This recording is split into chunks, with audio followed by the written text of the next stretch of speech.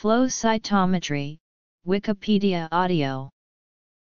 In biotechnology, flow cytometry is a laser, or impedance-based, biophysical technology employed in cell counting, cell sorting, biomarker detection and protein engineering, by suspending cells in a stream of fluid and passing them through an electronic detection apparatus.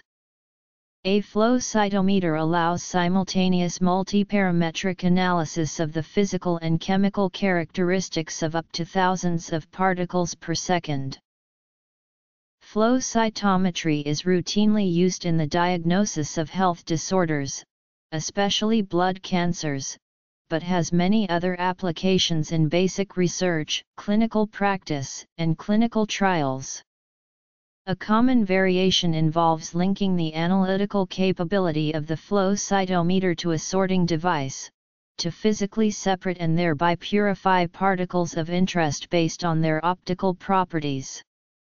Such a process is called cell sorting, and the instrument is commonly termed a cell sorter.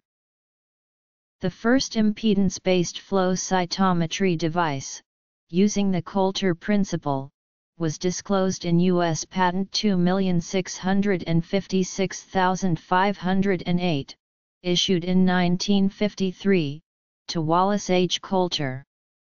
Mac Fullwhaler was the inventor of the forerunner to today's flow cytometers, particularly the cell sorter. Fullwhaler developed this in 1965 with his publication in Science.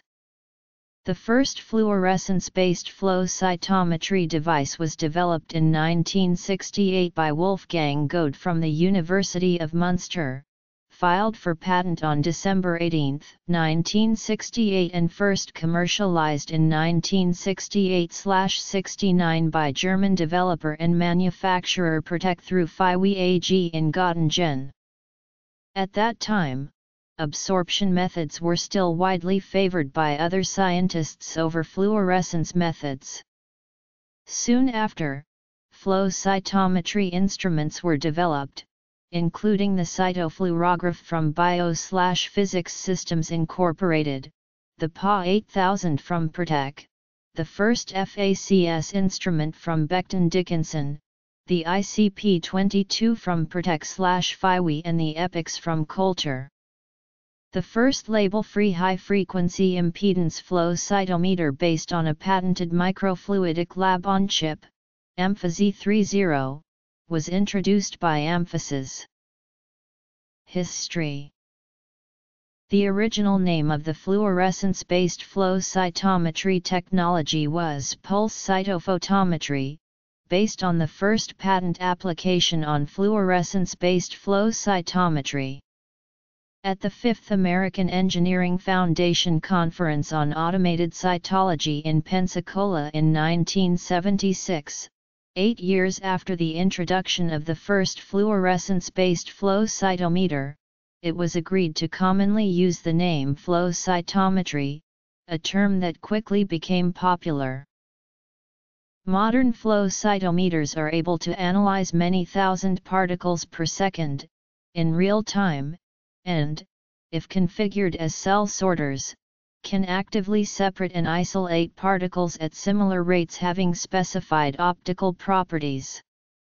A flow cytometer is similar to a microscope, except that, instead of producing an image of the cell, flow cytometry offers high throughput, large-scale, automated quantification of specified optical parameters on a cell-by-cell basis. To analyze solid tissues, a single-cell suspension must first be prepared. A flow cytometer has 5 main components: a flow cell, a measuring system, a detector, an amplification system, and a computer for analysis of the signals. The flow cell has a liquid stream, which carries and aligns the cells so that they pass single file through the light beam for sensing. The measuring system commonly use measurement of impedance and optical systems, lamps, high-power water-cooled lasers, low-power air-cooled lasers, red Hane, green Hane, HCD, diode lasers resulting in light signals. The detector and analog-to-digital conversion system converts analog measurements of forward scattered light and side scattered light as well as dye-specific fluorescence signals into digital signals that can be processed by a computer. The amplification system can be linear or logarithmic. The process of collecting data from samples using the flow cytometer is termed acquisition. Acquisition is mediated by a computer physically connected to the flow cytometer, and the software which handles the digital interface with the cytometer. The software is capable of adjusting parameters for the sample being tested, and also assists in displaying initial sample information while acquiring sample data to ensure that parameters are set correctly. Early flow cytometers were, in general, experimental devices, but technological advances have enabled widespread applications for use in a variety of both clinical and research purposes.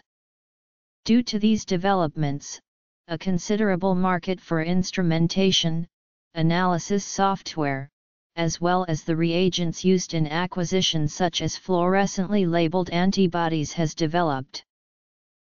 Modern instruments usually have multiple lasers and fluorescence detectors.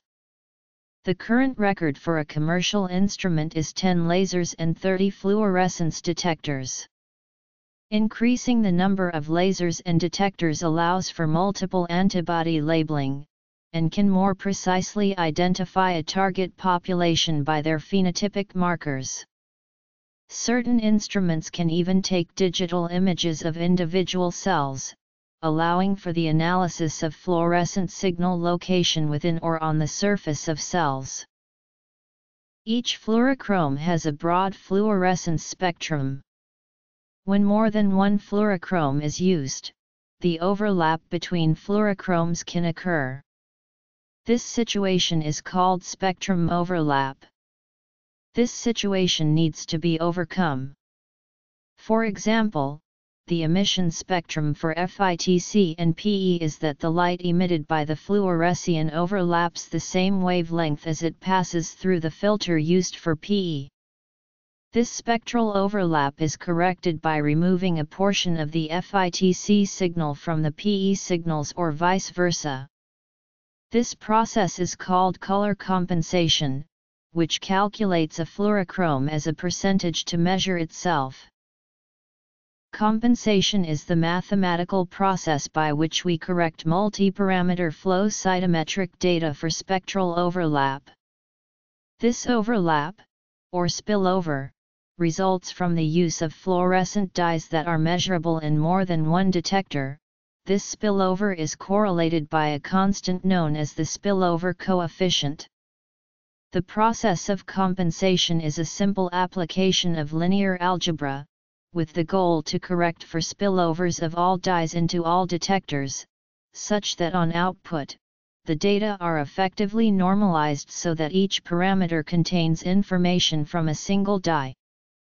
In general, our ability to process data is most effective when the visualization of data is presented without unnecessary correlations.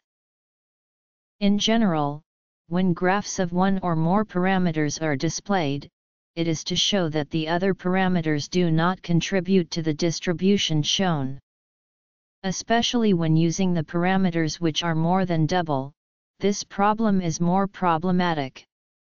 Up to now, no tools have been discovered to efficiently display multidimensional parameters.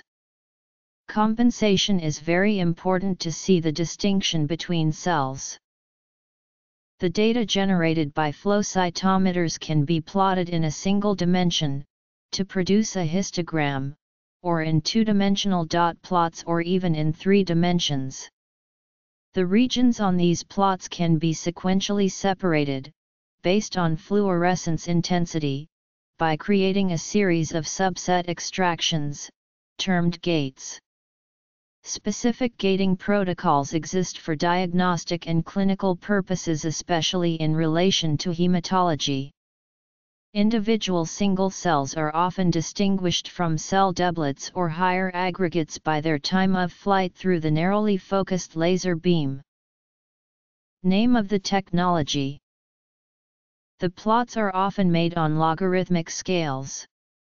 Because different fluorescent dyes' emission spectra overlap, signals at the detectors have to be compensated electronically as well as computationally. Data accumulated using the flow cytometer can be analyzed using software, e.g., JMP, WinMDI, flowing software, and web-based cytobank, CellCyan, FCS Express, FlowJo, FACS Diva, CytoPaint, Ventor Ioni, CellQuest Pro, Infinicit or CytoSpec. Once the data is collected, there is no need to stay connected to the flow cytometer, and analysis is most often performed on a separate computer.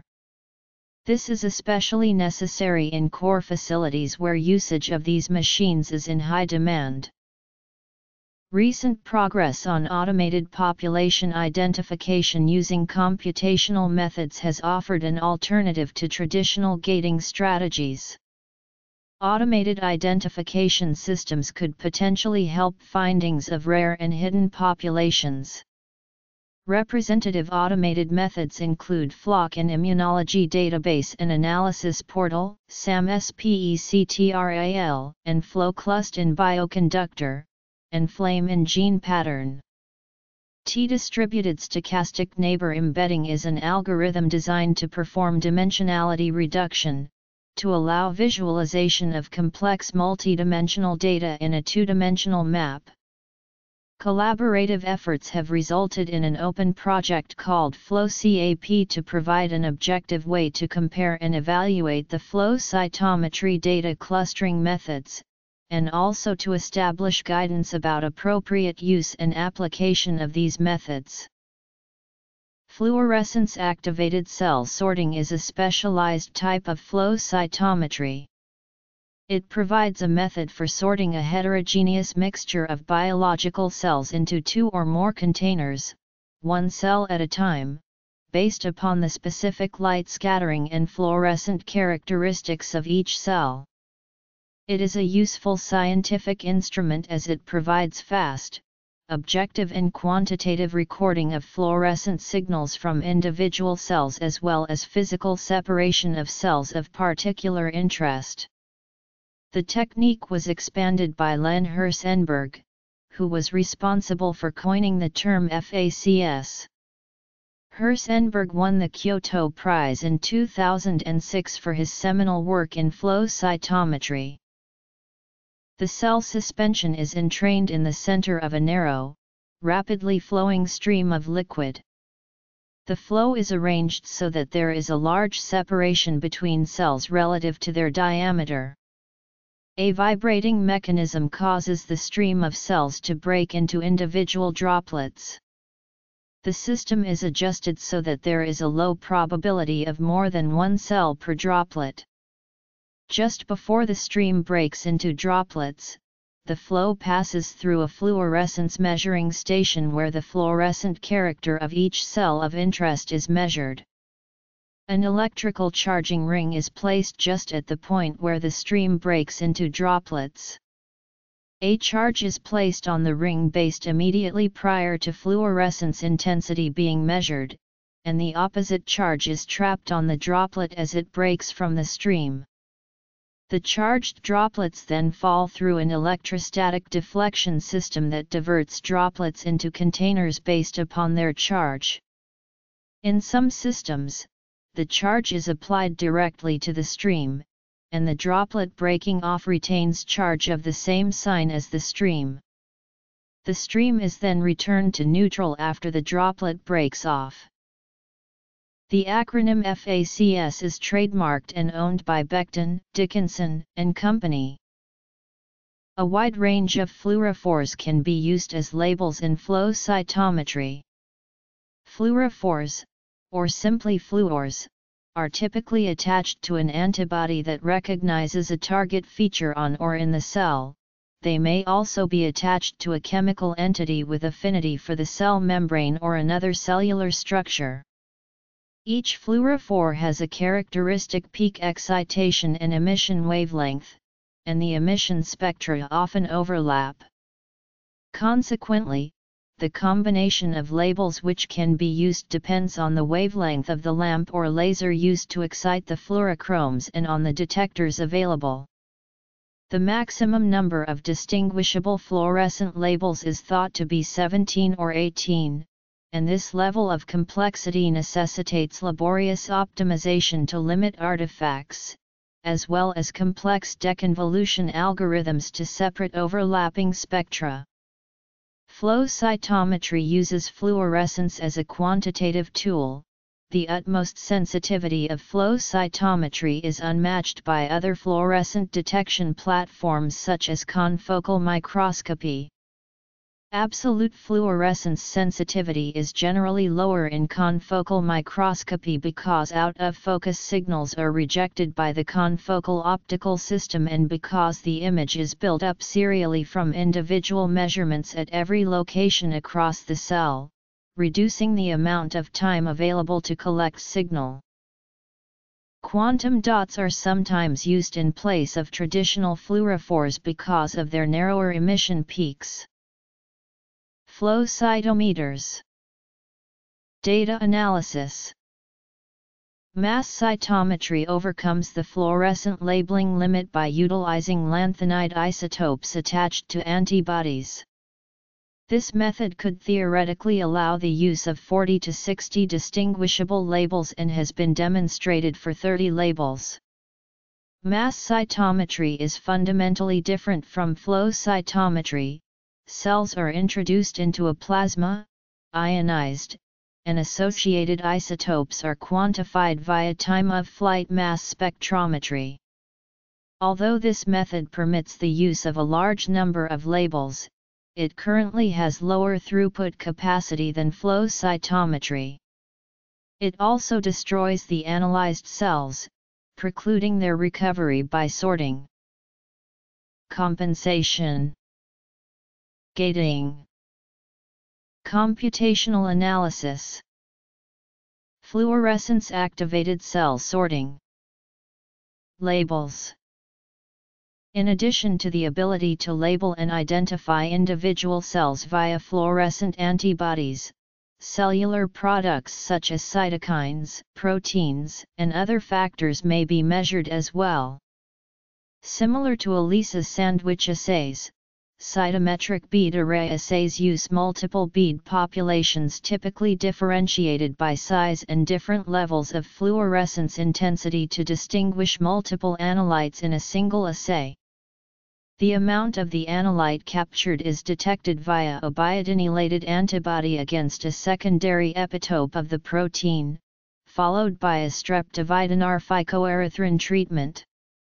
The fluorescent intensity of R-phycoerythrin on the beads is quantified on a flow cytometer equipped with a 488 nm excitation source. Concentrations of a protein of interest in the samples can be obtained by comparing the fluorescent signals to those of a standard curve generated from a serial dilution of a known concentration of the analyte. Commonly also referred to as cytokine bead array. Impedance-based single-cell analysis systems are commonly known as Coulter counters. They represent a well-established method for counting and sizing virtually any kind of cells and particles. The label-free technology has recently been enhanced by a lab-on-a-chip-based approach and by applying high-frequency alternating current in the radio frequency range instead of a static direct current or low-frequency AC field. This patented technology allows a highly accurate cell analysis and provides additional information like membrane capacitance and viability. The relatively small size and robustness allow battery-powered on-site use in the field. The technology has applications in a number of fields, including molecular biology, pathology, immunology, plant biology, and marine biology. It has broad application in medicine, especially in transplantation, hematology, tumor immunology, and chemotherapy, prenatal diagnosis, genetics and sperm sorting for sex pre-selection. Also, it is extensively used in research for the detection of DNA damage, caspase cleavage, and apoptosis. In neuroscience, CO expression of cell surface and intracellular antigens can also be analyzed.